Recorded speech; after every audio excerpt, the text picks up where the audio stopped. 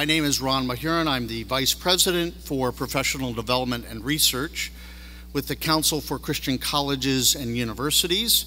We're based in Washington, D.C. As I travel to campuses, one of my opening lines is, "Hi, I'm Ron Mahurin. I'm from Washington, and I'm here to help." Yeah, that's about the kind of response I usually get.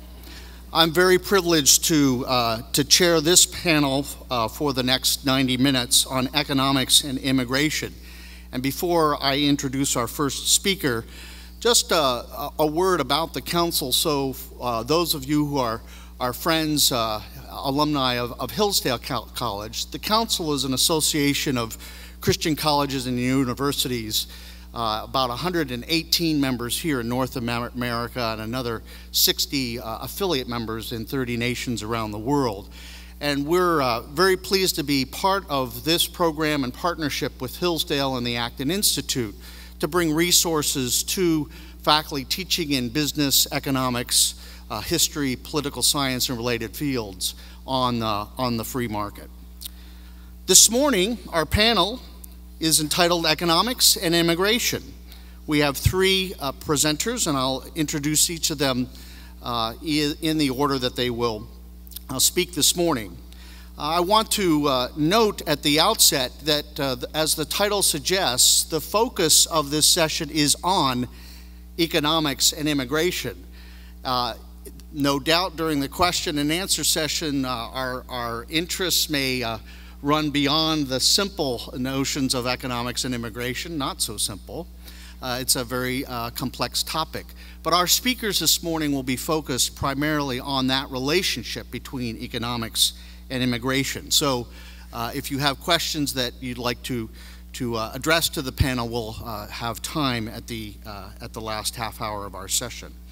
Our first speaker this morning is a faculty member at Hillsdale College. Dr. Kevin Portteus joined the faculty at Hillsdale as an associate professor of politics in 2008. That follows his work in political science at the University of Dallas, where he received his degree in 2006. Dr. Portteus has previously taught at Belmont Abbey College near Charlotte, North Carolina, and Mountain View College in Dallas, Texas.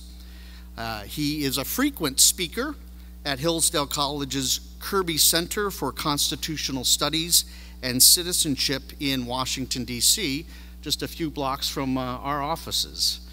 And he teaches and has research interests in American political thought and American political institutions. He writes online for the Washington Times, Human Events, and BigGovernment.com. And Kevin tells us that he is currently working on a manuscript on the framers of the Constitution. Kevin Portteus.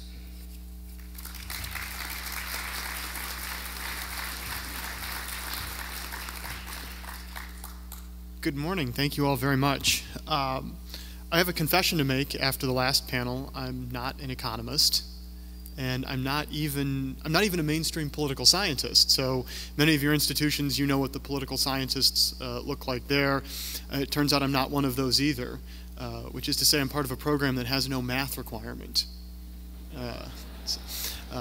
So there's no quantitative research going on in the Hillsdale College politics department. When we look at a policy or a policy issue, as I was asked to do here in the case of immigration, my first reaction, my first impulse is to say, fair enough, what are our first principles? What are we starting from? And so that's the way I'd like to approach talking about immigration in the political thought and in the policy decisions made by America's founding fathers. By the time President Bush gave his address on immigration in 2006 and sort of opened up the modern incarnation of this can of worms, it had become much more of an issue, obviously, than he thought it would become, I think, somewhat to his astonishment. And over the course of the past half dozen years, America's founding fathers have proven a somewhat fruitful field for those looking for support for their positions.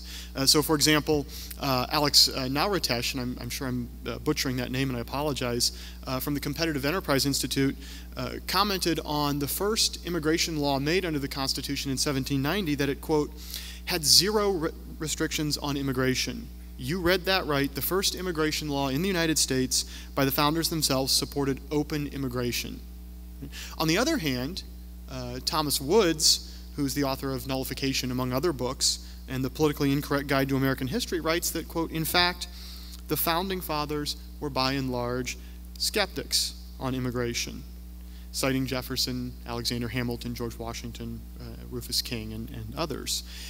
And the reality, I think, is that there's truth in both of those statements. And that's a hard thing to say at the outset, right? We have two people who take opposite positions, and there's truth in both positions. Right? Well, it's going to take a political scientist to make any sense of that, right? But no, the reality is somewhat more complex.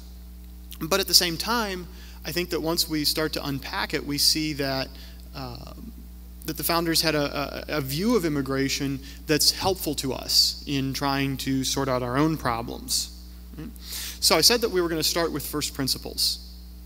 And if we're going to go back to first principles, there's probably no place better to go than the American Declaration of Independence. So in that document, the signers argue that under the laws of nature and of nature's God, all men are created equal.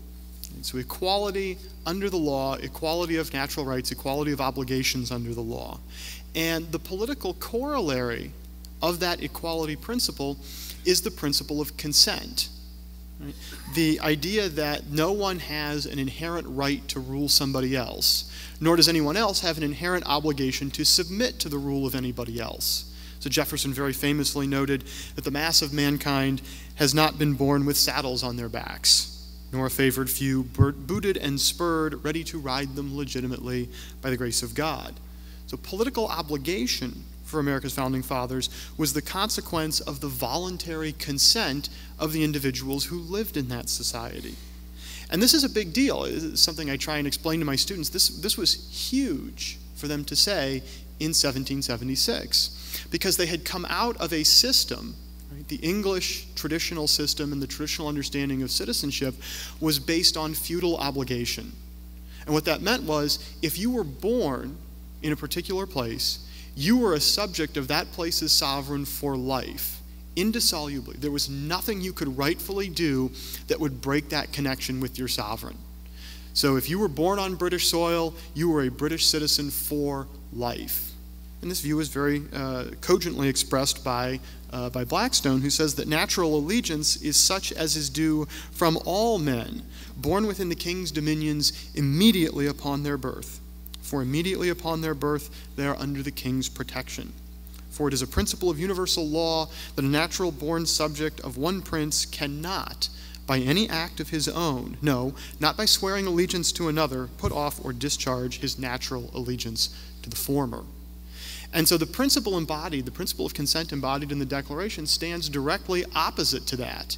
It's the principle that Jefferson had articulated a couple of years earlier in his very famous essay, A Summary View of the Rights of British America, where he says that in coming to the colonies, what are now the colonies, the original settlers exercised the right which is given to all men by nature of leaving the place of their origin and going to a place of their choosing. This is a radical rejection of the traditional English system. You are not bound to a particular place. You are not a citizen by birth. And this understanding of Jefferson's was the understanding that infused the drafting of the Constitution and American law for decades. So today we very commonly assume that the Constitution includes something that we now refer to as birthright citizenship. Now that was not, in reality, part of American law until 1898, when the Supreme Court, in the case Wong Kim Ark versus United States, decided that citizenship was determined by birth. In other words, we have returned in a very significant way to the old feudal understanding of citizenship, where your citizenship is determined by the land in which you are born. Now, I want to be very careful, right, in making my second point.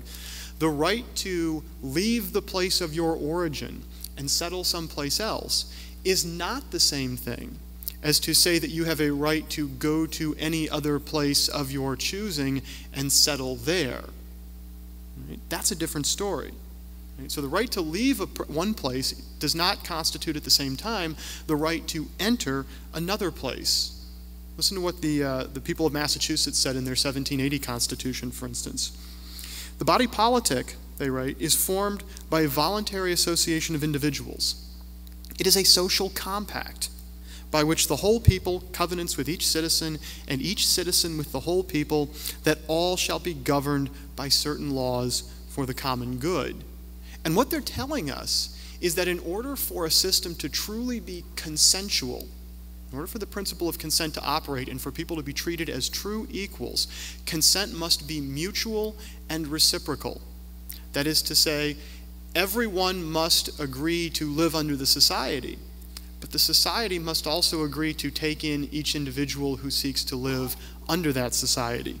Gouverneur Morris declared in the Constitutional Convention that every society, from a great nation down to a club, has the right of declaring the conditions on which new members should be admitted. So consent has to work in both directions. Right? To say otherwise is to violate that principle of equality. So if a person can come to the United States, or any other country for that matter, and settle in that country, and become a part of that political community in contravention of the laws of that country, then he is in effect declaring to that country, I am your superior, I will set the terms of the contract and impose them upon you. It would be the equivalent of my arriving at your house, declaring that I like it, handing you an unspecified sum of money and moving in. You have to agree to the contract just like I do, in order for the contract to be valid and in order for equality to be preserved under the consent principle. And this doctrine, or this understanding, in their mind, implied no violation of the rights of the party who was denied admittance. So by refusing to allow a person to enter into the United States, or again, any other country, we are not denying that person of any right. He still has the right to go anywhere that will take him, or to go to some unoccupied place and establish himself there, and to take whatever measures he deems to be necessary and appropriate for the security of his rights. And so Madison had a very interesting interpretation in the Federalist Papers.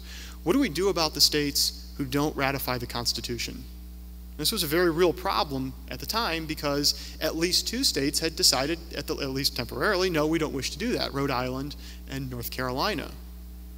And so Madison says, well, we can't compel them, and in the absence of their free assent, we fall back on the law of nations. They're a sovereign, independent nation, and we have to treat them with the respect and justice that should be accorded by any nation to any other. Okay. So we have then the right to leave, but not necessarily the right to go wherever one pleases. And this takes me to my third point, which is not only does a nation have a right to place restrictions on who enters the country, who becomes a member of that political community, but under the right circumstances, there may also be an obligation to do so. This becomes apparent when we think about Founders' first principles in terms of not just the consent of the governed, but why do we have government in the first place? And if you go back to the Declaration says, to secure these rights, governments are instituted among men. So not only do we have to have government by the consent of the governed, but we also have to have government that protects people's rights. So crucial to having a government that protects people's rights is having a citizenry that believes that people have rights and that supports a regime that tries to protect those rights. Washington told the Hebrew congregation in Newport, Rhode Island, that citizenship is not a free gift of rights without responsibilities. That the United States requires, quote, that they who live under its protection should demean themselves as good citizens in giving it on all occasions their effectual support. They have to support those principles. And a major part of that is having the kind of character that inclines them to support those principles. So in Virginia's Declaration of Rights in 1776, which was authored by George Mason and served as an inspiration for Jefferson in drafting the Declaration, he says at the very end that no free government, and I'm quoting now, or the blessings of liberty can be preserved to any people but by a firm adherence to justice, moderation, temperance, frugality, and virtue, and by frequent recurrence to fundamental principles. A people which doesn't have that character will be incapable of asserting their rights when they're threatened, and living with others in peace. And that's a major problem for a country that seeks to protect rights. Now, this applies to immigrants as well. So Jefferson wondered, right, if immigrants would be able to adopt our principles. And his point was, where are many immigrants coming from? Well, they're coming from places that don't necessarily respect rights. So if you grow up in Soviet Russia, for instance, right, the regime doesn't teach you, stand up for your rights, speak out against the government, right? See Siberia and all of its wonders, right? That's not what you learn in Stalinist Russia. Shut up, keep your head down, do what you're told. Right? That, of course, is a problem. Right? Americans need to be vigilant in asserting their rights, but they also need to know what the proper boundaries of those rights are. Right? And most regimes don't teach that, don't imbibe that into their citizens. And so, like I said, that creates a major problem. So having no experience with, no real understanding of liberty, it will be difficult for immigrants to conduct themselves in a manner befitting a free citizen of a republic. They'll either continue in their previous mode of servility, or being released from all controls for the first time will move in precisely the opposite direction. Now, this is interesting because at the same time that Jefferson and others expressed profound concern about the character of immigrants, they also have a very distinct sense that America should be an asylum for oppressed peoples around the world. They did not believe, the belief that America is such a refuge did not begin with Emma Lazarus and the New Colossus, a very famous poem that's on the Statue of Liberty. Washington declared in the 1780s that he had always hoped that this land might become a safe and agreeable asylum to the virtuous and persecuted part of mankind, to whatever nation they might belong. And so when it came time for them to make public policy decisions, they had to try and balance those two elements in their thought, which is, we need to preserve the character of the regime in order to protect the rights of our citizens, but there's also this American exceptionalism which says, we want the virtuous and oppressed of the world to come here, see this as a haven for them, and to make the country better.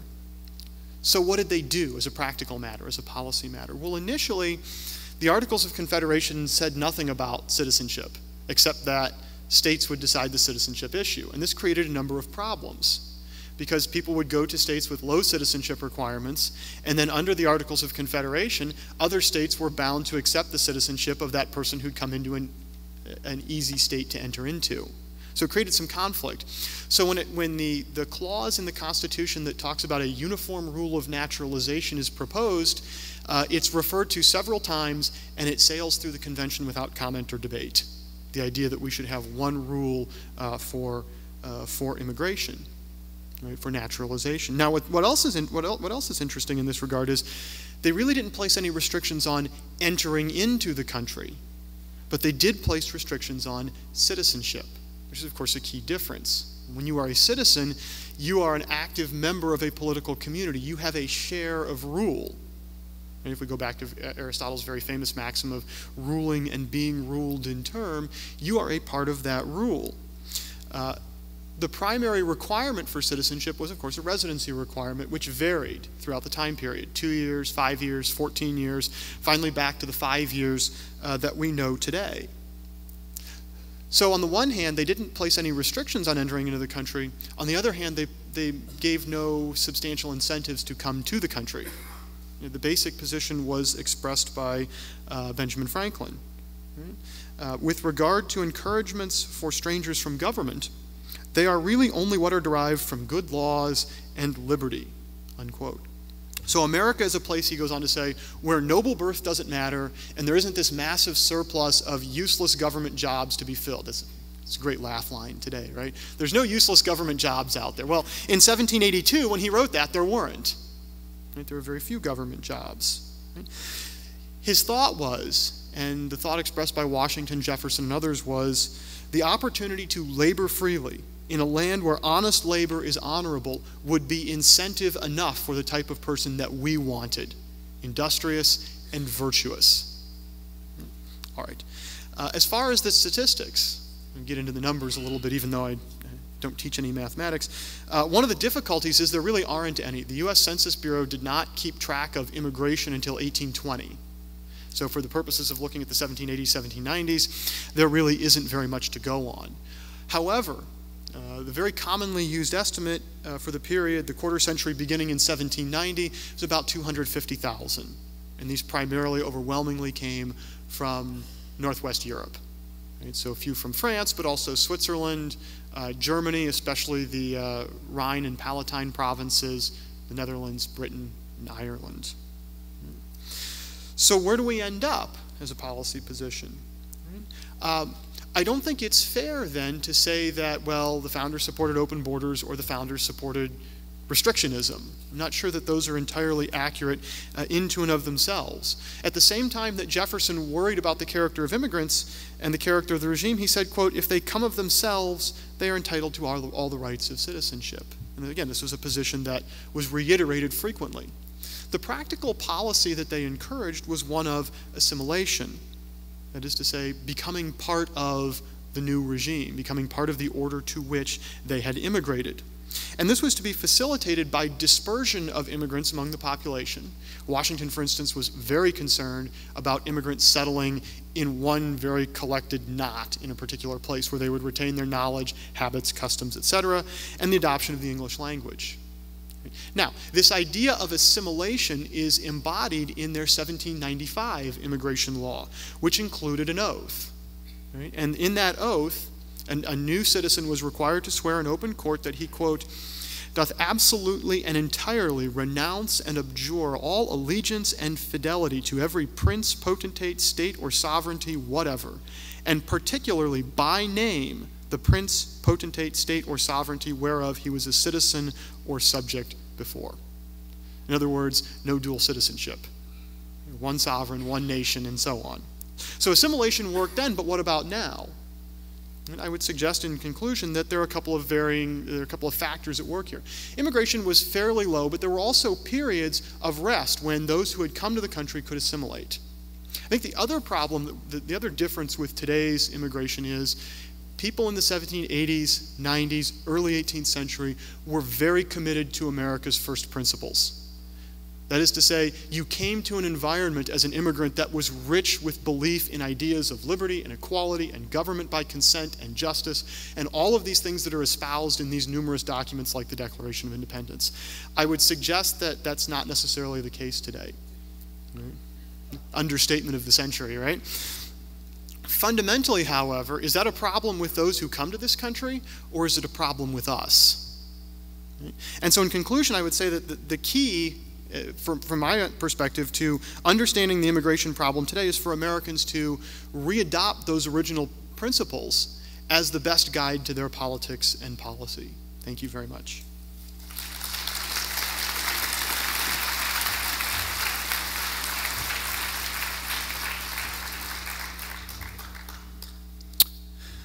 Our second speaker this morning is Ms. Shikha Dalmia, who is Senior Policy Analyst at the Reason Foundation.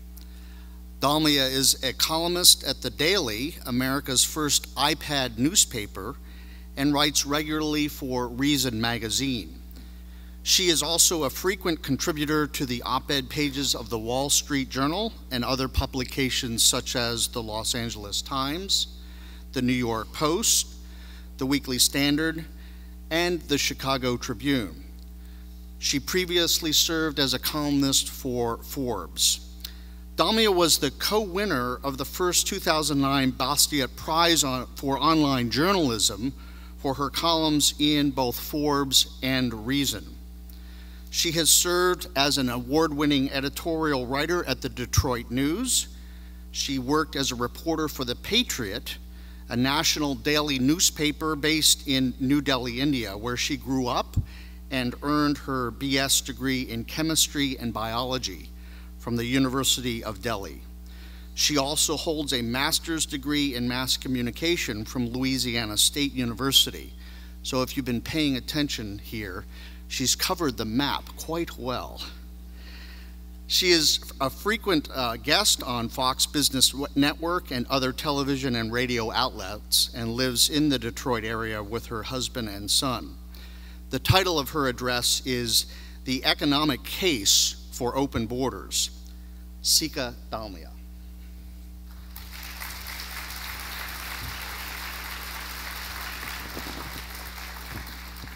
Thank you, Ron.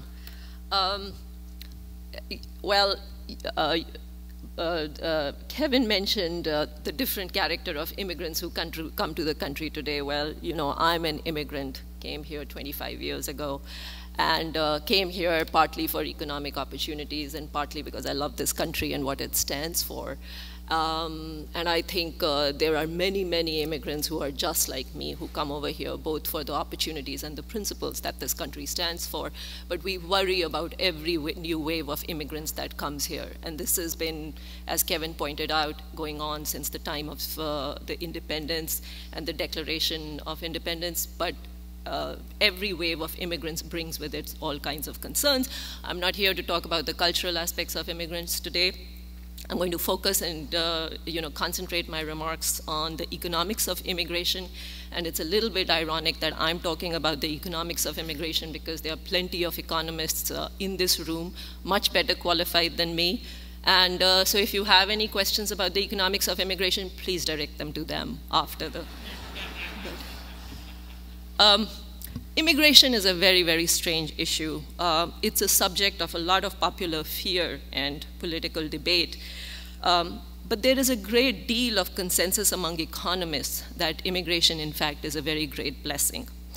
What's more, this consensus not only cuts across political lines, it also cuts across methodological lines, with classical liberal, neoclassical, Chicago school, Austrian school, and even some Keynesian economists agreeing that unfettered, relatively unfettered labor mobility maximizes economic growth.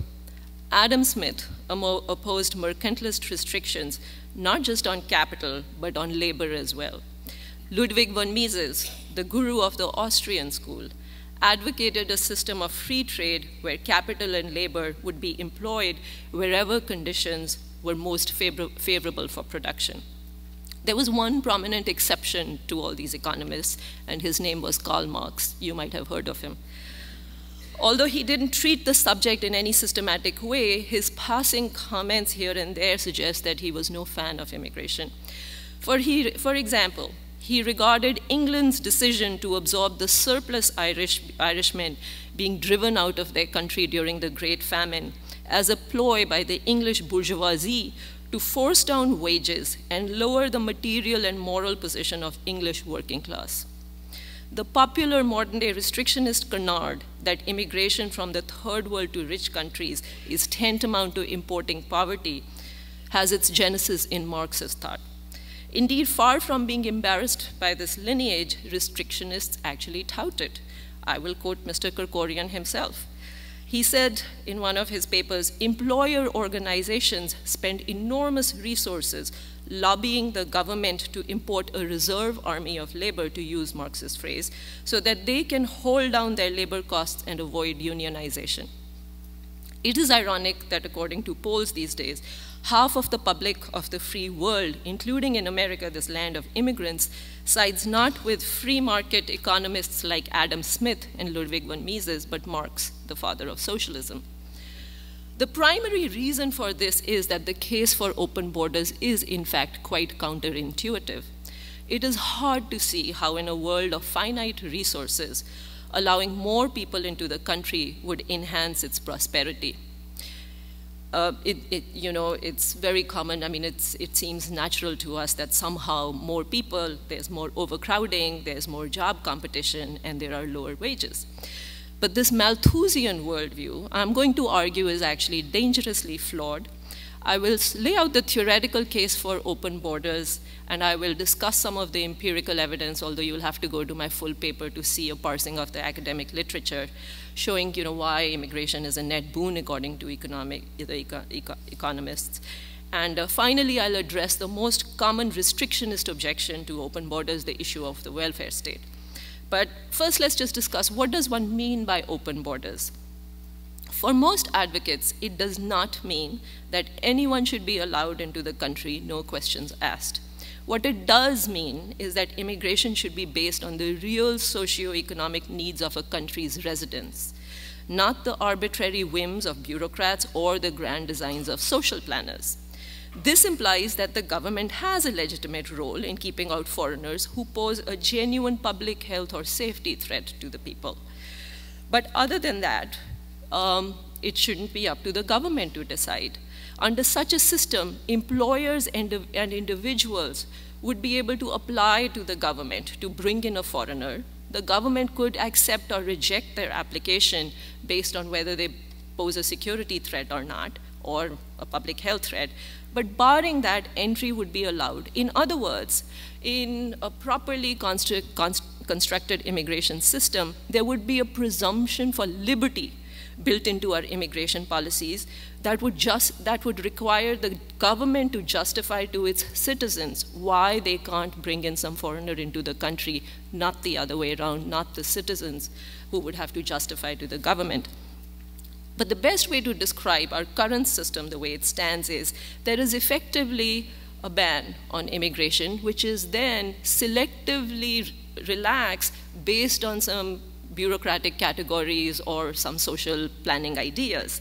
So, for instance, if family reunification these days is encouraged, ethnic diversity, which we were not in favor of for almost 3 decades from 1930 to 1965, is now what we want. We want ethnic diversity. And the upshot of this kind of immigration policy is that when Bill Gates, he waits years to be able to hire a Chinese computer engineer, or a California farmer who can't hire anybody on a permanent basis from Mexico, dangerous individuals are constantly slipping in through the cracks. This is not a system that's conducive for freedom or safety or the rule of law. It virtually invites lawlessness, even as it wastes billions of dollars in budget-busting border controls. So what is the theoretical case for immigration or open borders, or economic case? At the heart of the economic debate about immigration stands this fundamental disagreement. Restrictionists see human beings as a liability who deplete resources. Non-restrictionists see humans as an asset who themselves are a resource. Indeed, they are the ultimate resource, as Julian Simon said. Human ingenuity and hard work turns fallow land bounteous, dirt into valuable metals, and sand into computer chips.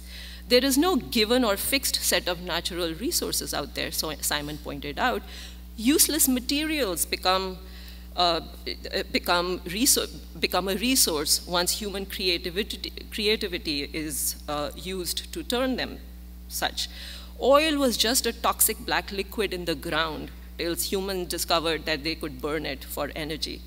The development of high-yield grain increased the productivity of land exponentially, while human population grew only arithmetically. It's the exact opposite of what Malthus had predicted. The most important factor limiting a country's economic progress then isn't insufficient physical resources, but insufficient human resources. Hence, contrary to Malthusian thinking, population increases through immigration are nothing to fret over. Incidentally, it's not a coincidence that modern-day restrictionists are also population restrictionists.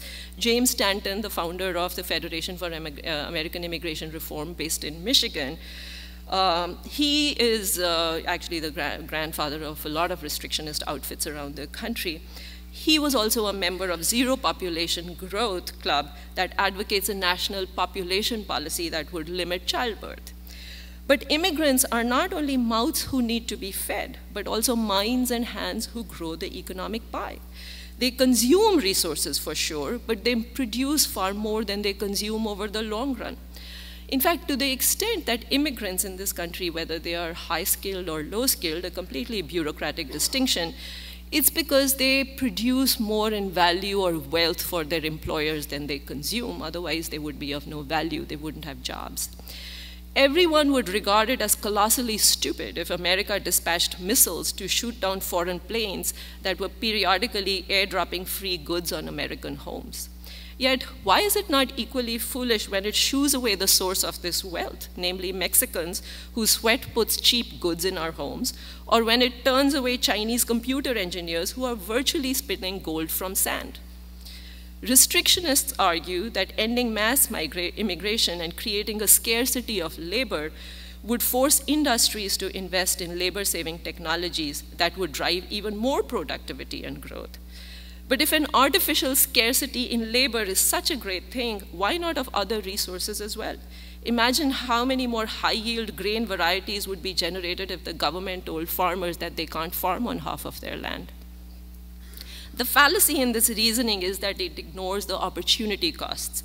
Forcing producers to search for technological substitutes for cheap immigrant labor misallocates precious time, capital, and energy that could have been deployed for all kinds of other inventions. Open trade in goods, we all agree, allows physical resources to flow where they can be deployed most productively. Likewise, open trade in labor allows human resources, even more crucial than physical resources, to flow where they can be deployed most productively. And increased productivity is a win-win for all. There is plenty of empirical evidence that testifies to this. No one would dispute, I believe not even Mr. Krikorian, that open immigration policies would be a huge economic boon for immigrants from relatively less well-off countries, the huddled masses that Kevin was talking about. Indeed, a Guatemalan increases his wages sixfold for the same work simply by stepping foot on American soil. If the 30 OECD countries were to allow 3% rise in the size of their labor force, the world's poor would gain $300 billion, and that's currently the OECD countries' entire foreign aid budget is $230 billion. Immigration, in fact, is the best aid policy. Now, of course, rich countries do not have a moral obligation to fight global poverty. However, they do have a moral obligation to maximize the economic well-being of their citizens, or at least not prevent their citizens from maximizing their own economic well-being, pursuing their own happiness, as Jefferson put it. So let's just examine the benefits of immigration for Americans themselves in this land of immigrants. Economists unanimously agree that immigrants increase native earnings at least to the tune of $22 billion in 2003 dollars. Even Harvard University's George Portteus, the favorite economist of restrictionists, agrees that immigrants on the whole grease the wheels of the US economy because they are far more mobile than the native population, quickly moving where their skills are most needed. Now, everybody also agrees, outside of restrictionist circles, that high-skilled foreigners are an unmitigated economic blessing. Even Mr. Borjas thinks that would be a good idea. That's because their innovations and high-tech entrepreneurship are vital in an advanced knowledge economy. They create high-paying jobs, raise native wages, and they contribute much more to public coffers than they actually consume in welfare. The real controversy is really only about the impact of low-skilled immigrants. But again, the controversy is mostly in the political realm. Among economists, there is a great deal of consensus that even these immigrants are a net economic asset. Let me just give you a personal story that will illustrate some of the broader points that are covered in the vast economic or academic literature on this issue. I have a house with a rather large yard in Michigan. Some 5 years ago, after struggling with weeds and pests and on the verge of really doing permanent damage to my back, I finally gave up. My husband and I at that point renewed our search for an affordable yard maintenance, which we had not till then been able to find because yard maintenance is just expensive in Michigan. We finally found one company that could, or one actually small business owner who could provide us affordable service. And he was an Iraqi. We'll call him Jacob. Why could Jacob offer us a better price? Because he had somehow managed to find some low-skilled Mexicans, a very rare commodity in Michigan, by the way, whom he could offer cheaper wages. Over a period of time, Jacob's business has expanded, and now he includes commercial businesses as well. He caters to commercial businesses as well as homeowners like me. So what has he had to do? His Mexican yard workers, with their very meager English-speaking skills, are unable to communicate with their business clients. So he has hired a whole cadre of native-born Americans, barely out of high school, to accompany each of these Mexican teams on every job. These American kids don't have to do very much except oversee the Mexicans and talk to the client when the need arises.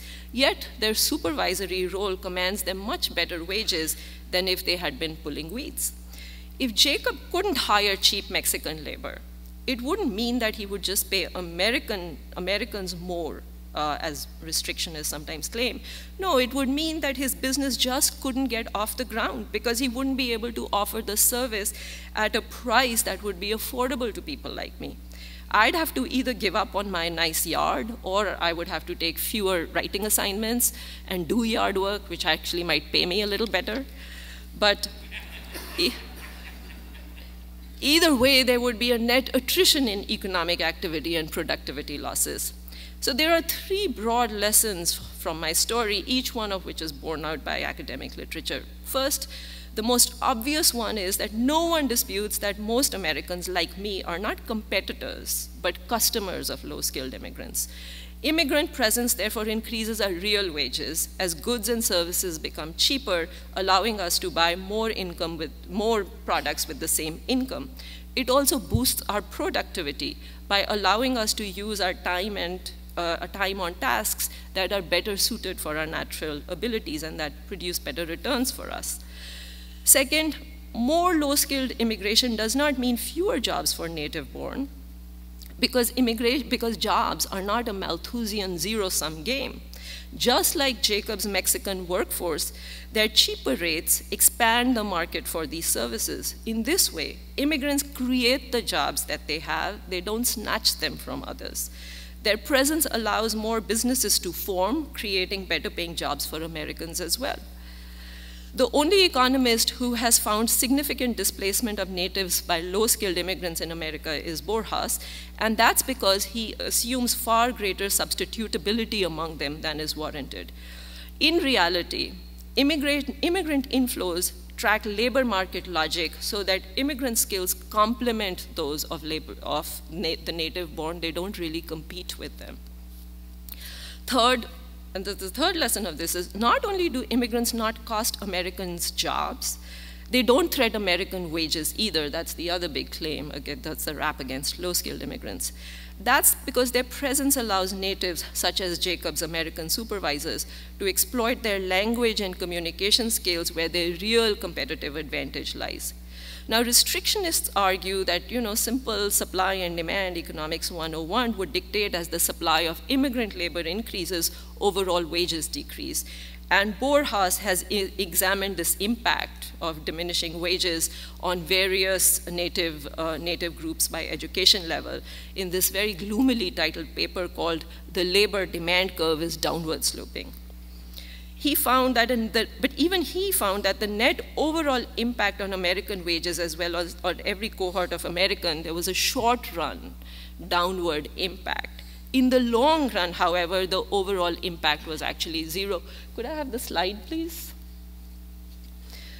Only one group, high school dropouts, felt any noticeable and lasting negative impact, according to actually a very nifty little chart of Borjas's own findings that Brian Kaplan of George Mason University has prepared.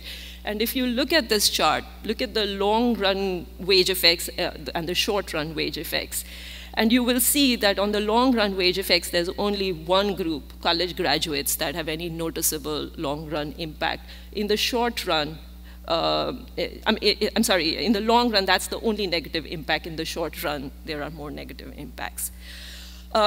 But there is a subsequent paper by Perry and Ottaviano who used Borjas's kind of data, national level data, and they couldn't actually corroborate even the short run impact on wages that Borjas found. And as for the native, the high school dropouts, they found that in the long run, there was a positive effect even on their wages, although in the short run, they found a very small 0.3% negative return. Now, one big reason why Borja's findings, it seems, have been wrong is because he made this Malthusian assumption that capital wouldn't adjust much in response to the greater availability of immigrant labor. In other words, his model essentially took the existing amount of capital and divided it among the greater number of workers, and so you got lower wages. But the fact of the matter is, as employers save more, they generate more profits, more profit accumulates, more capital accumulates, and the labor capital ratio is restored very, very quickly. So in summary, open immigration policies are a win for immigrants who can escape poverty. They are a win for native consumers of immigrant services whose real wages go up, and they're a win for native workers whose productivity goes up, although there might be some pockets of losers here and there. So let me consider one powerful objection that immigration foes make to open borders that even Milton Friedman conceded was a problem, and that's namely the existence of the welfare state. Restrictionists, people who oppose to immigration would say open borders are fine if we didn't have the welfare state. But with the welfare state, they are a problem.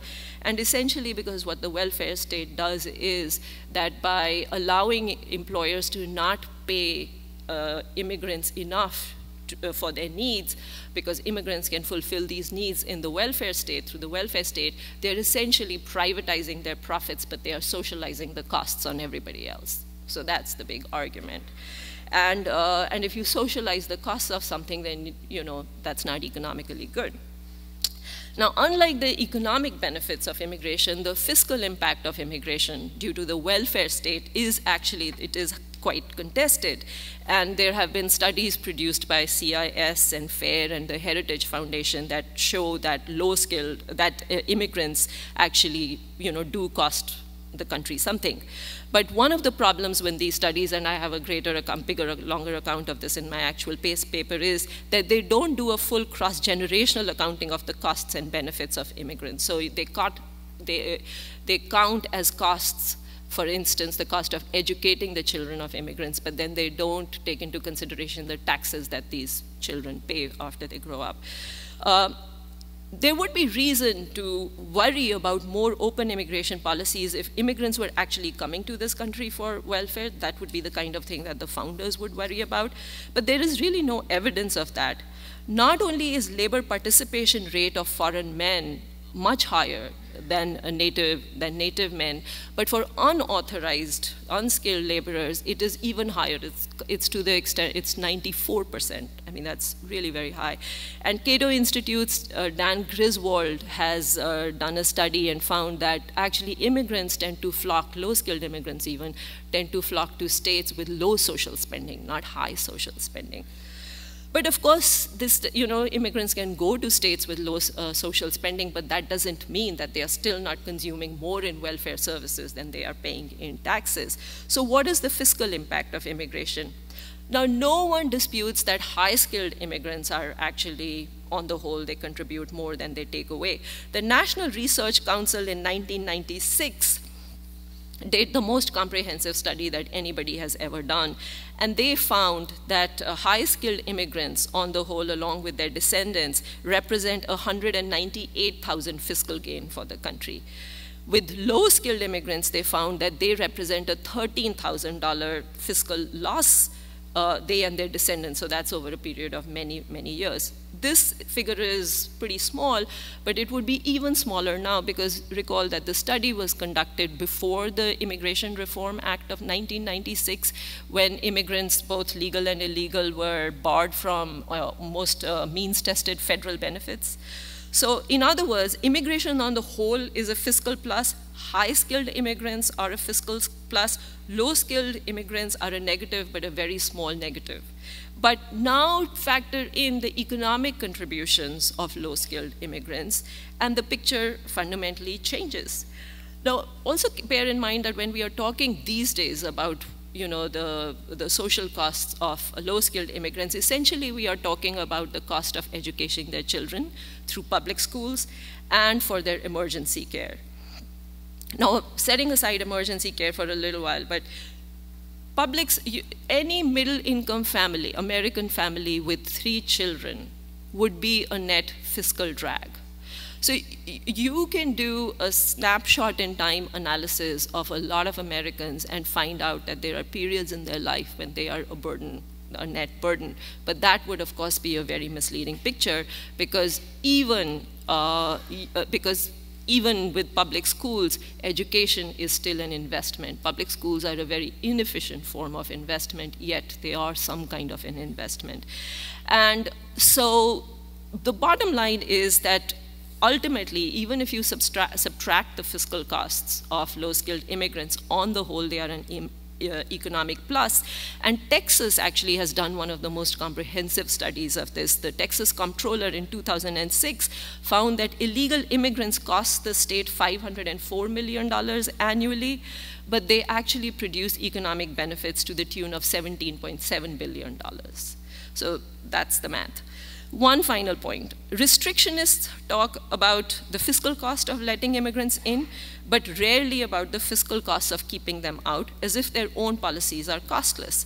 But the fact is that restrictionism is pricey, both in monetary terms and to our liberties.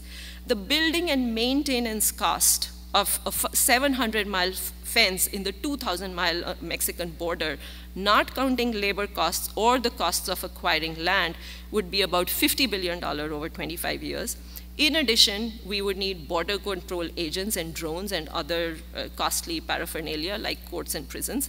But the biggest price of restrictionism is in lost liberties. Indeed, to keep willing foreign workers away from willing American employers requires not just barbed fences and border dogs against the immigrants, it also requires a crackdown on American employers. Some states are now requiring employers to participate in E-Verify and pay $150 to verify the immigrant status of every potential recruit, whether foreigner or American, with the federal government. This is essentially a hidden tax on employment. And to make sure that business is paid, Arizona and Alabama are resorting to ever more draconian business death penalties that revoke the license of any employer who is caught twice with an illegal in their employ. So essentially, the logic is they are shutting down American businesses to protect American workers. Treating foreign workers like Malthusian mouths will put Americans on the road to serfdom. Economic growth will be just one thing that'll get trampled along the way.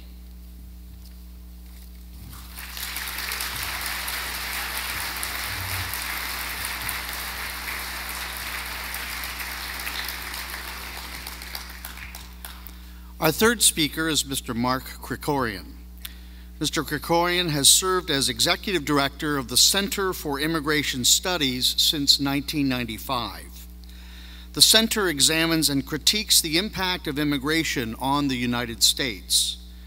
He frequently testifies before Congress and has published articles in numerous outlets, including the Washington Post, the New York Times, the Los Angeles Times, and Commentary. He is a contributor at National Review Online and has appeared on 60 Minutes, Nightline, The NewsHour with Jim Lehrer, CNN, and NPR. He is the author of 2 books, The New Case Against Immigration, both legal and illegal, and How Obama is Transforming America Through Immigration. Mr. Krikorian holds a master's degree from the Fletcher School of Law and Diplomacy and a bachelor's degree from Georgetown University. He also spent 2 years at Yerevan State University in the then Soviet Armenia. The title of his address is The Economic Case for Limiting Immigration. Mark Krikorian.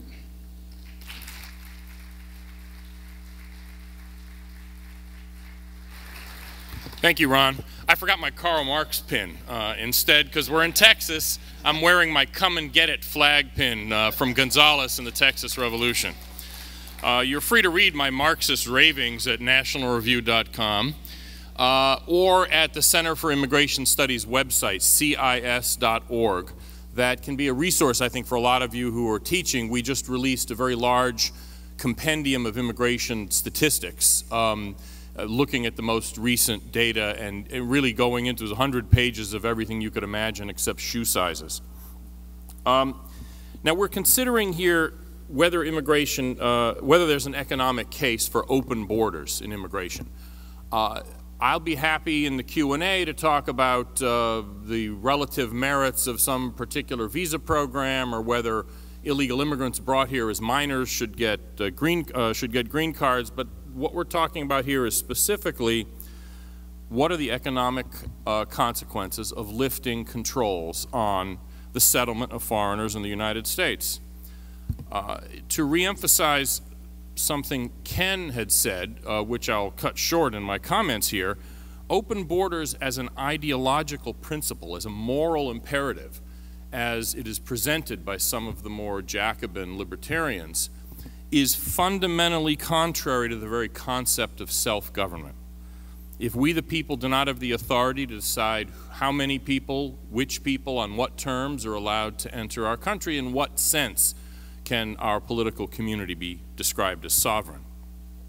That having been said, unlimited immigration might nonetheless be a policy choice that the elected representatives of the people might want to make. And in that light, let's look at the economic consequences of unlimited immigration. First and briefly, there's no question that the first effect is that it increases the aggregate size of the economy.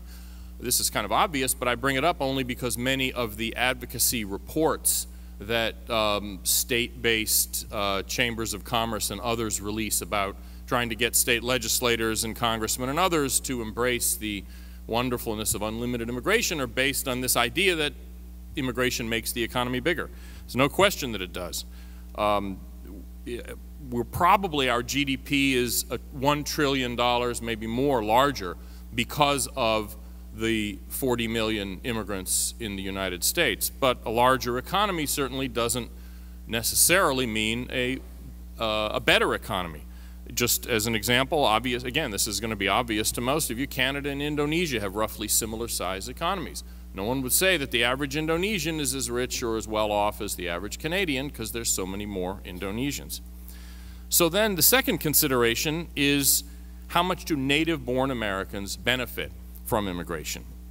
In fact, that seems to me the only real yardstick for assessing government policies.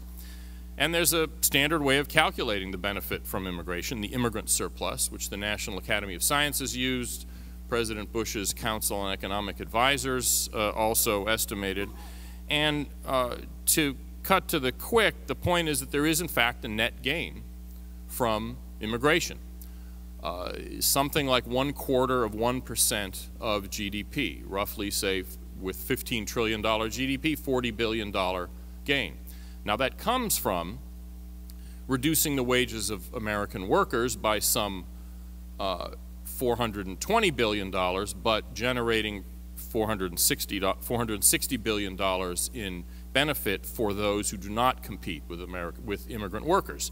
And in fact, immigrants are a substitute for American workers. They're not the kind of workers that immigrants substitute for are the kind of workers that none of us work with or know or probably are related to. Nonetheless, there are enormous numbers of less skilled Americans and young Americans who compete directly with immigrant workers.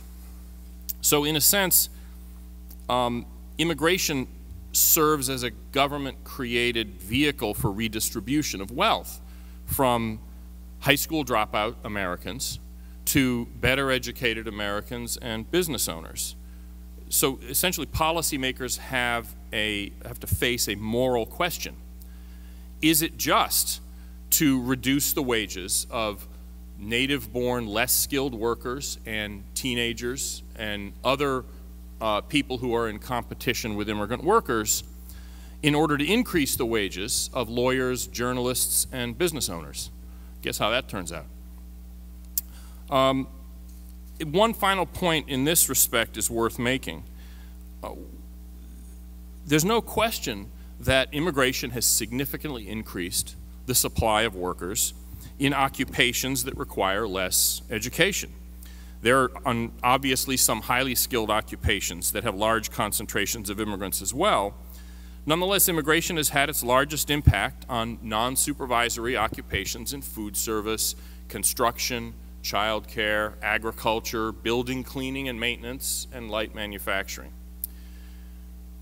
Of course, there's also widespread agreement that over the past 3 decades, just as immigration has increased enormously, these occupations and the less educated workers who fill those occupations have seen a significant decline in the real wages and a very large decline relative to college graduates. Real wages for male high school dropouts have declined 22% since the late 1970s, and for male high school graduates, real wages are down 10%. No doubt there are other factors that are contributing to that decline in wages for low-skilled workers, but such a decline is certainly what we would expect if immigration was adversely impacting blue-collar American workers. So let me come to the third economic concern about unlimited immigration. It increases the size of the economy. It creates a small net benefit by driving down the wages of the poor. The third aspect is the effect of immigration on government spending. Government now spends a far larger share of national income than during prior waves of immigration. It's not really that the immigrants are all that different from a century ago. They're really not. But the conditions into which they come are very different. Government now spends something like 40% of GDP. Now, we all hope that's going to go down. I'm keeping my fingers crossed. I'm knocking doors for Romney. I don't know how much good that's going to do. Nonetheless, the basic reality of a large state using taxpayer money to spend a very large share of national income is not going away. The problem was summed up by Milton Friedman. Quote, "It's just obvious that you can't have immigration and a welfare state," unquote.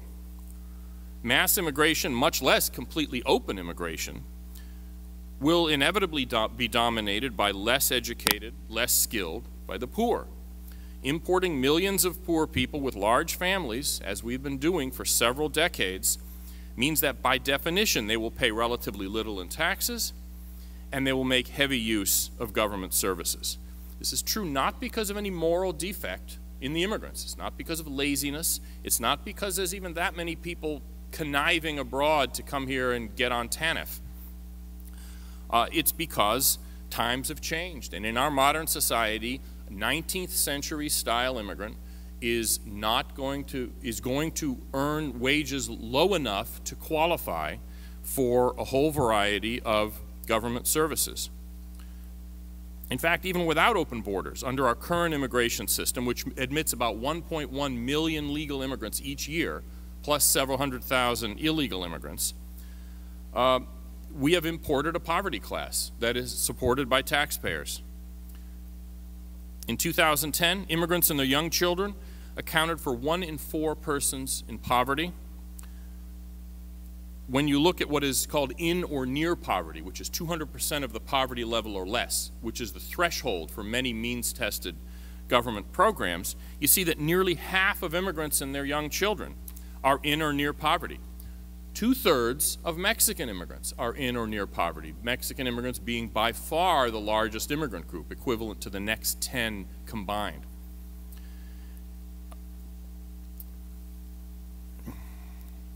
As a result of these low incomes, immigrants pay relatively less in taxes, of course, and make relatively greater use of welfare. Among all immigrant households, again in 2010, 36% receive at least one means-tested government benefit. Among immigrant households from Latin America, 50% use welfare. And among Mexican immigrants, again, by far the largest immigrant group in the country, 57% use at least one welfare program. Now, some might reply that the solution is to end welfare and shrink the state. This is usually put as the immigration C, welfare no, is how it's often put. Well, I'll make a deal with those people who believe that. Abolish welfare, abolish Medicare, abolish public education, totally privatize Social Security, then give me a call and we'll talk about immigration. But even Nobel Prize-winning economist Gary Becker understands that's not going to happen. He's written that he would clearly prefer a system of totally free movement of labor, totally open borders. But, as he's written, quote, experience demonstrates that in our political system it is impossible to prevent immigrants, even those here illegally, to gain access to those benefits. I believe that with unlimited immigration, many would come mainly because they are attracted by these government benefits, and they would then be voting to influence future government spending and other public policies, end quote. And that brings me to my fourth point about the economics of open immigration. And that is that even high levels of immigration now under our limited system, much less open immigration, reshapes the political and social environment in ways that undermine free enterprise and economic dynamism. The leftists understand this perfectly well, and they've been quite open about the transformative effects of high levels of immigration. Eliseo Medina, I don't know how many of you may be familiar with him. He's the vice president of the SEIU, the hard left labor union, Service Employees International Union. And by the way, is honorary chairman of the Democratic Socialists of America, so they're not even hiding it, said this at a left-wing gathering: the progressive community needs to solidly be on the side of immigrants. They will solidify and expand the progressive coalition for the future. We will create a governing coalition for the long term, not just for an election cycle. He knows what he's talking about, I think. Now, there are two aspects of this transformative effect of mass immigration. The first is, as the quote by Medina suggests, that it imports voters. This is what Becker pointed to as well, who will back statist, big government politicians and policies with the inevitable baleful consequences for economic growth and dynamism. Secondly, though, and more deeply and permanently, mass immigration changes American society in ways that make statist solution more attractive to voters at large, expanding the transformative effect beyond merely immigrant voters to voters who aren't even thinking about immigration. First, votes. To exaggerate only a little, the left's immigration strategy is to replace the American electorate with one that's more receptive to statism. Overall, new immigrants are voting 60 to 80% in favor of Democrats, not just Hispanic immigrants, but Asian, African, Middle Eastern, even European immigrants vote Democrat. Now, over time, the political preferences of immigrant groups can, in fact, change. Assimilation does translate into voting behavior that's more similar to the rest of the American public. But this is a very long, multi-generational process, one that has been accelerated in the past by pauses in immigration to allow the body politic, if you will, to digest the new populations. Now, one of the reasons for this is the outsider status inherent to immigrants, just inherent to the process of immigration, which attracts them to the party of the pluribus as opposed to the unum, meaning the Democrats as opposed to the Republicans. In addition, though, there are specific aspects of today's immigration that make it easy for the statist left to garner the lion's share of the immigrant vote. For one thing, a large majority of immigrants are considered minorities under our current race laws, and thus will benefit from race-specific policies such as affirmative action, quotas, minority set-asides. The left is the defender and promoter of such policies. Again, get rid of it, then come back and talk to me. We've been expending Herculean efforts to try to limit the racialization of society, so far with not much effect. You simply cannot keep importing huge numbers of foreigners who, the day they step off the plane or off the bus, are eligible for preferences over American workers. Furthermore, immigrants and their children disproportionately vote for the left because they are disproportionately poor, as I mentioned before. And those living in or near poverty pay very little in taxes. Now, I'm not going to make Governor Romney's mistake and talk about 47% voting the wrong way, but nonetheless, the small government message of lower taxes and slimmed down government simply is not going to resonate with people who aren't paying a lot in taxes and who also are making very high use of government programs. They are going to inevitably and naturally be attracted to the party that wants more government programs and is not interested in cutting taxes. Of course, many immigrants don't vote, either because they're not citizens or they simply choose not to, but their children are much more likely to vote. And among the children and grandchildren of immigrants, we see trends, disturbing trends, that also point to support for statist solutions, statist government, in addition to poverty and welfare use. For instance, shockingly, 50% of births to native-born Hispanic women, these are the daughters and granddaughters of earlier immigrants, are illegitimate. Also, the research is clear that being married is one of the key indicators of voting Republican, but only 52% of native-born Hispanics between 25 and 65, again, the children and grandchildren of immigrants largely, are married, compared to more than 2/3 of native-born whites, which itself is probably a low number, but again, that points to social problems that we face as a people, but that immigrants face more seriously. Low incomes, welfare use, and family breakdown are only part of the problem. Almost all immigrants, as Ken had mentioned, come from cultures that do not have a deep tradition of limited government, to put it mildly. This makes the left's approach of creating a patron-client relationship between the immigrant and the state much more attractive, more natural to them, to many immigrants, in contrast to the right's approach of trying to, of generating and fostering a self-reliant citizenry that will hold government accountable. But the electoral preferences of immigrant voters, are really only part of the story. Perhaps even more important is the fact that immigration creates a political, social, and economic environment more favorable to the left.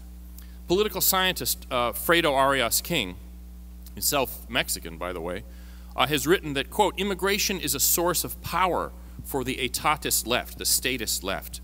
Not so much because immigrants tend to vote for the party most associated with them, but because the consequences of immigration from poor countries fundamentally reinforces their argument for state intervention.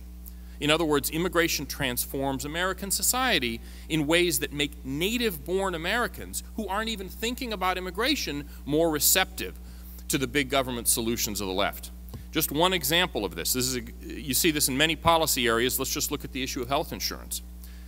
Nearly 1/3 of all uninsured people in the United States are immigrants or the young children of immigrants. And immigration is responsible for 2/3 of the growth in the number of uninsured over the past decade.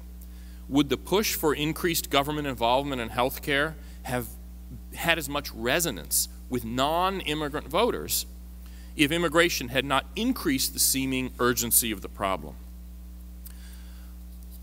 Immigration also increases income inequality significantly, both by adding to the number of low-income people through immigration and by lowering the wages of Americans at the bottom rungs of the labor market.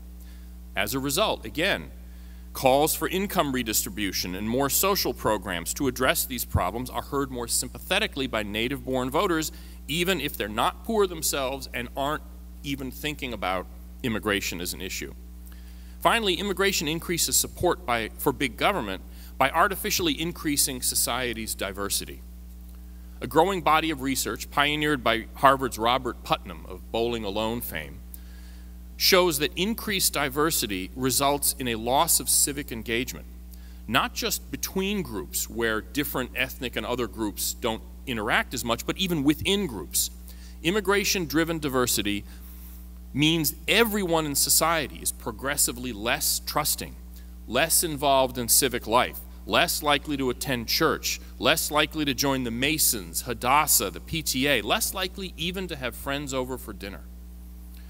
And while this is undesirable in itself, what it means politically is that immigration contributes to the progressive weakening of what Edmund Burke called the little platoons of society, yielding more and more public space to the state, thus lending increasing credence to the arguments offered by the party of more and more government.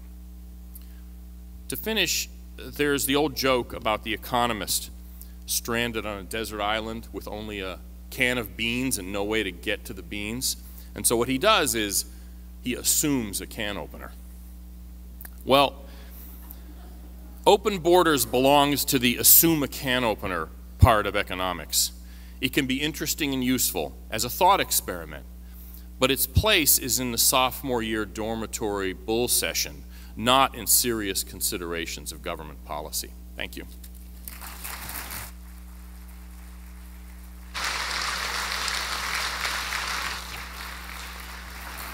So we have about 15 minutes for your questions, and again, please raise your hand and state your name. Wait for the microphone to come to you before asking your question.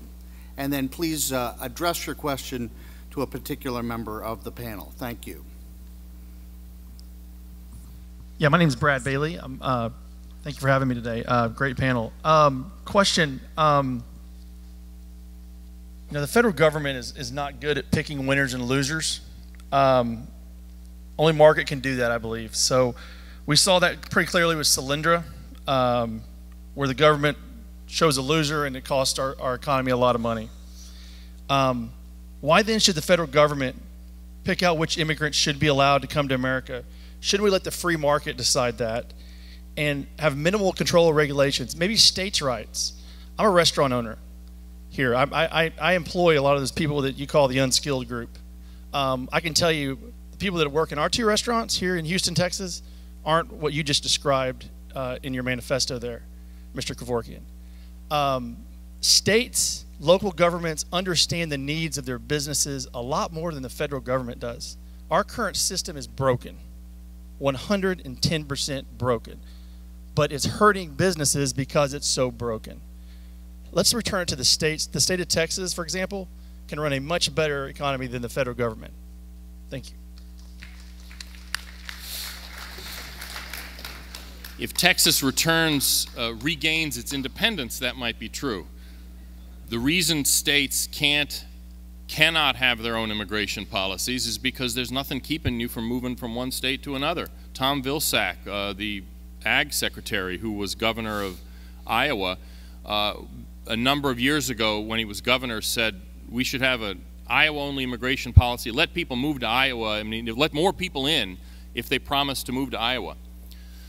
If people are leaving Iowa because of the weather or because of jobs or what have you, what makes you think immigrants are any different? And what would stop them from just getting on a bus and going to California or to Florida once they got into Iowa? So the idea of a state-based immigration policy is just a non-starter. It cannot work in an environment where people can move from state to state.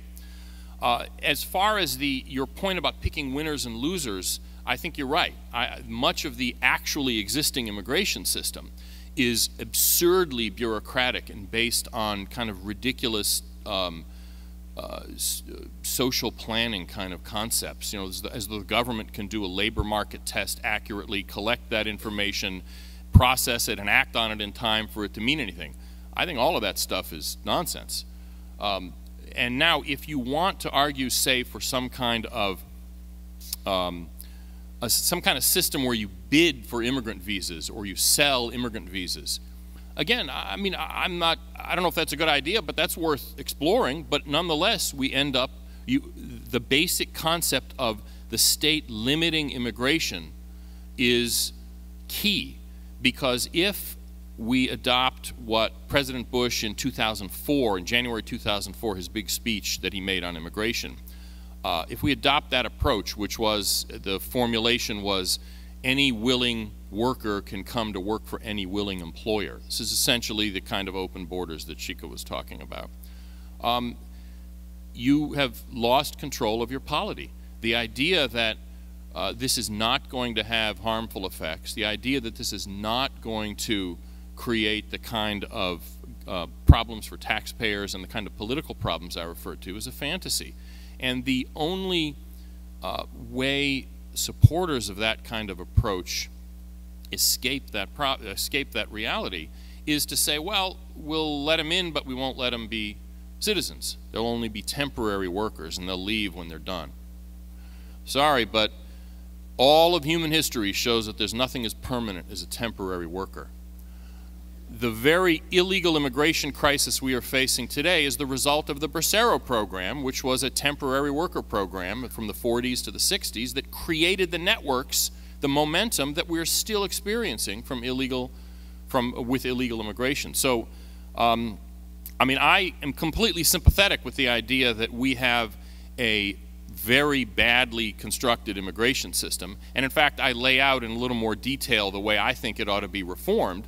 It's in the final chapter of my book on Amazon. I think it's in the digital remainder bin at Amazon, I'm afraid, so you can pick it up cheap.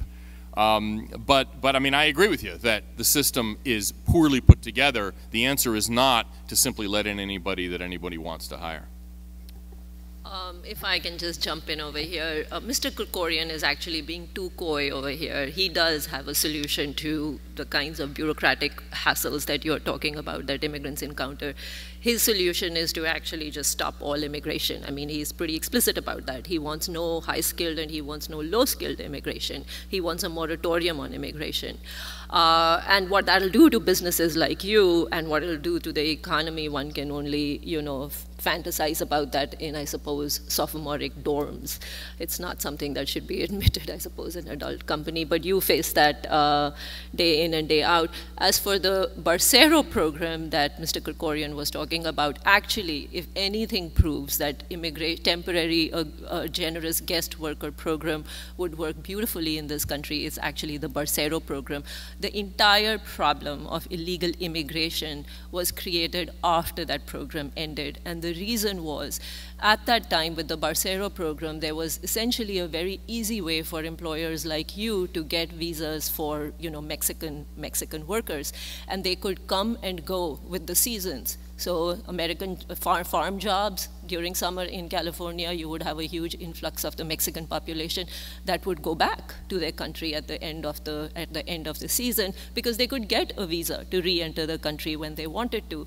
Essentially, by eliminating that guest worker program, we made it very risky and costly for these cross-border flows to happen, with the result that the people who come here now stay here, because if they were to go back, they would have to pay smugglers' fees, they would have to risk crossing a huge desert, you know, possibly dying in the process, so they just stay over here.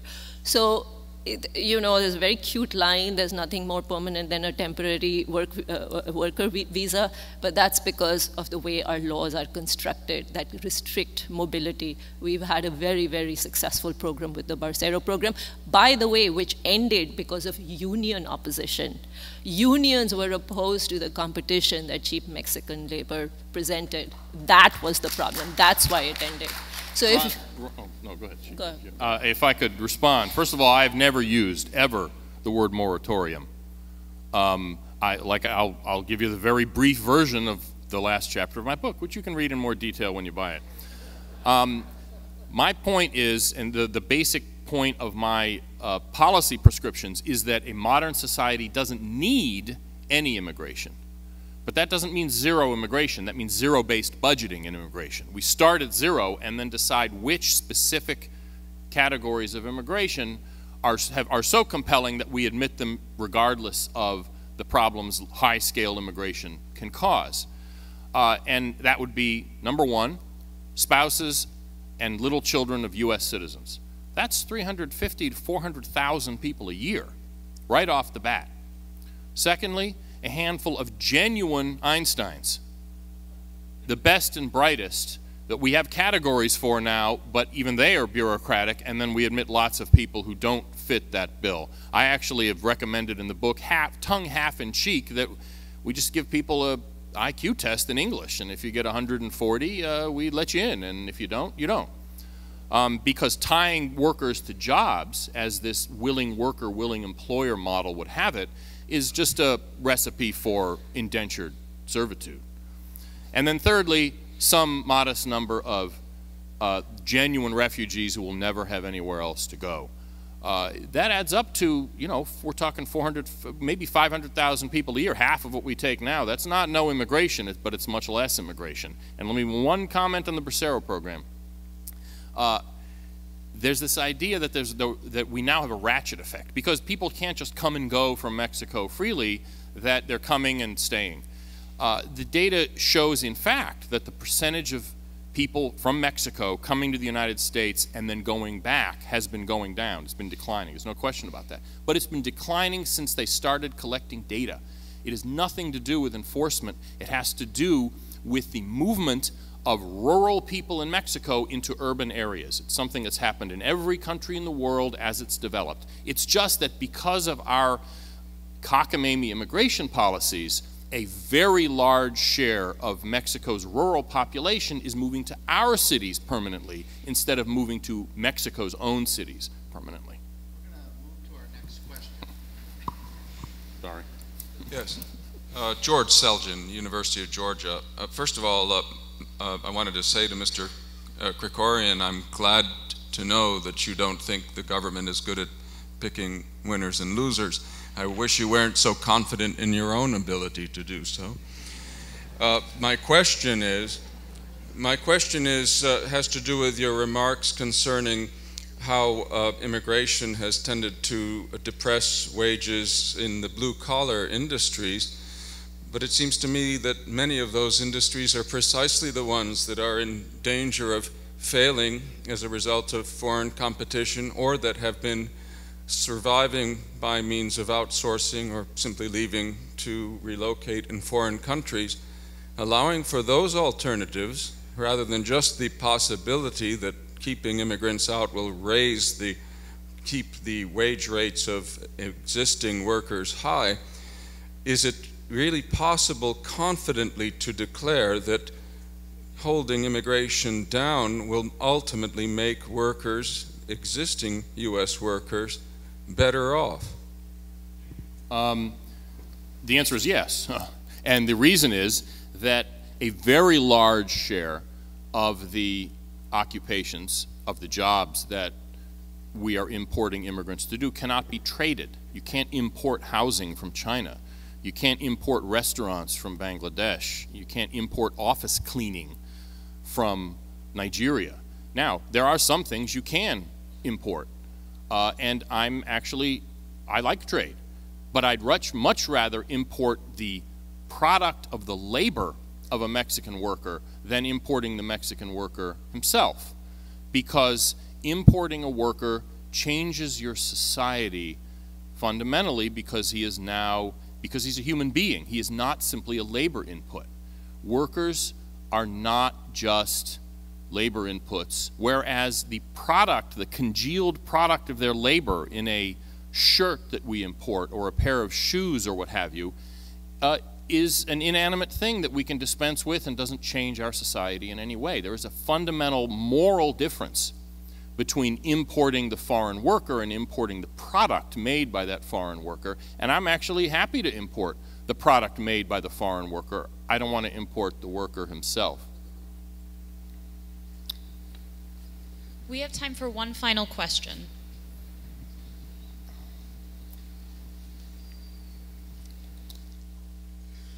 Hi, Jameson Taylor. I want to thank both of you, in particular Shikha and Mark, for the work that you do, and I respect the work that y'all do. I have an economics question, but I want to preface it by just wondering whether or not we can even answer this question fully by just talking about economics, in spite of the fact that that's the theme of the talk. And Kevin, I think, kind of touched on that.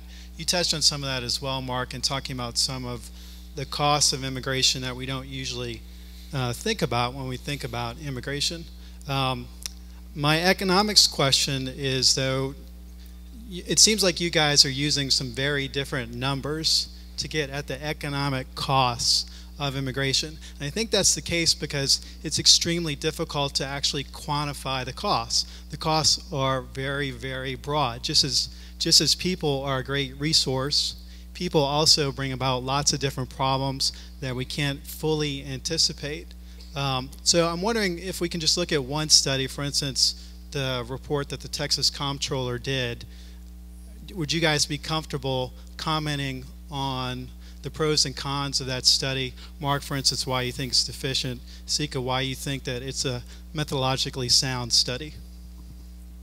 I mean, for myself, no. I mean, I don't have it in front of me, so no, I couldn't do that. Yeah, it would be hard for me to do it from memory, too. I think the National Research Council study, the 1996 study, which looked just at the, the welfare costs, the fiscal costs of immigrants, that's a better study that both sides actually refer to. And, you can look at, I mean, that, that I think that's, what's not that hard is to assess the costs of immigrants. What is much harder is to assess the benefits of immigrants because they are so intangible. So by and large, my impression is that the benefits of immigrants are largely undercounted, or they are underestimated, whereas there is a tendency to exaggerate their costs.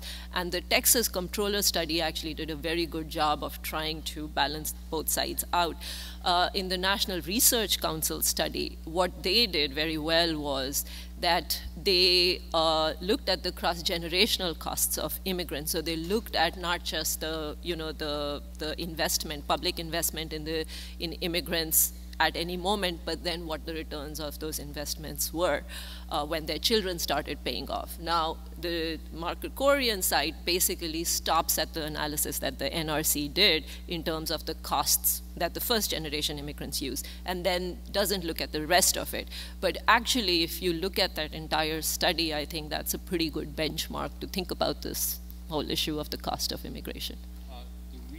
The reason I actually don't think that the parts of the National Research Council study of costs that project into the future are kind of dubious is, first of all, they're projecting 300 years into the future to figure out the cost and benefits. We're talking, the taxes paid by Captain Kirk, literally. And also, they make all kinds of assumptions about when the budget will be balanced, and there'll be a deal in a particular year in 2020 something or other made by Congress. I mean, a lot of it is kind of fanciful. I would just leave you with this thought. If low-skilled immigrant workers are so great for the economy, why are we spending so much effort in educating our own workers? The National Education Association can do a great job of turning out high school dropouts. Why import more of them? Well, can I respond to that?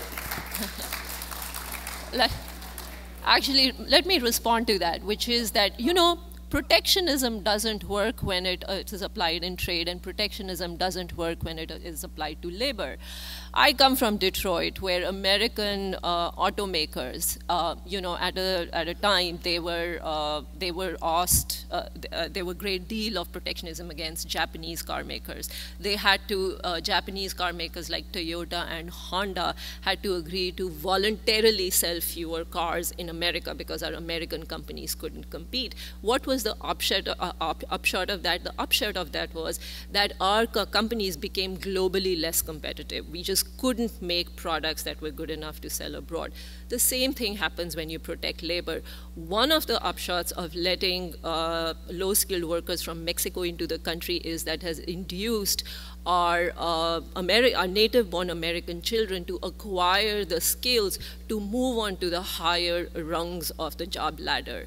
So with the result, there is a greater incentive for them to actually finish school because they can't simply count on that plumbing job or that weed pulling job.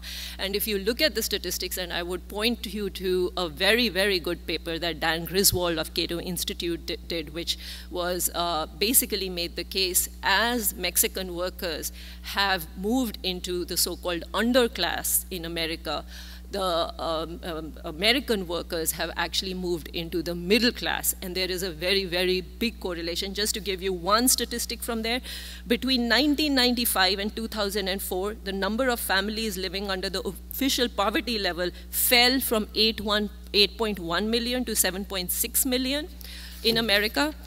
Immigrant household poverty rose by 194,000. But the native households that were in poverty decreased by 675,000. So that's what immigrants are doing. Well, they are basically doing low-skill jobs and allowing Americans to move to the middle class. Okay. There's one thing that's very clear. Two things. One is the debate will continue, although, number two, you never want to be the person that stands between a big audience and lunch, and that happens to be us. Please join me in thanking our panel.